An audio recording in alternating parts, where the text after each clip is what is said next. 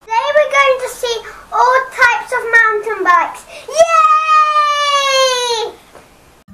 So let's talk about all types of mountain bike. Rigid mountain bikes have no suspension. There are rigid mountain bikes only for kids, except fat bikes, just like this one. These tires are from 3.8 inches wide. There are 3 brands that make fat bikes with suspension at the front. Now let's talk about the different types of hardtails. Hardtail mountain bikes have only suspension at the front. Most people start mountain biking with hardtails. Hardtails are not so heavy and you can nearly take them everywhere. This is my hardtail and I usually go to pump tracks. There are some hardtails for special competitions. For example, this one. This is a dirt jump bike. Another name for dirt jump bikes is slop style. There are competitions from slop style just like this one. This bike is special for jumps and tricks like whips, back flips and front flips. This is another hardtail called a cross-country bike. Cross-country bikes are special to go up mountains. In a cross-country race, everyone starts at the same time, just like a road bike race, but the only difference that they have different bikes and that it's in the mountains. Most of it is climbing, but there's also technical sections just like this one. Now let's talk about full suspension bikes.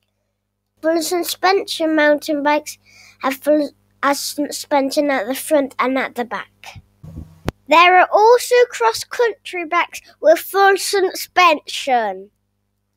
The suspension treble for adults is 100 mils to 120 mils, and for kids it's 80 mils to 100 mils. This is a trail bike. Trail bikes are longer than cross-country bikes, and they are better at descending than cross-country bikes too. As they are called, they're really good at trail riding. Another word for trails is single track. There are also trail bikes that are hardtails, but only for adults. The suspension treble for adults is between 120 mils and 150 mils. The suspension treble for kids is between 100 mils and 140 mils. This is a Spawn mountain bike, and I have the opportunity to try it out. This is an enduro bike. Another name for enduro bike is all mountain. Enduro bikes are longer than trail bikes. They also have more travel. For example, for adults, it's 160 mil travel to 180 mil travel. For kids, it's 140 mil travel to 160 mil travel. Enduro races have different stages, and it might take a couple of days to finish them.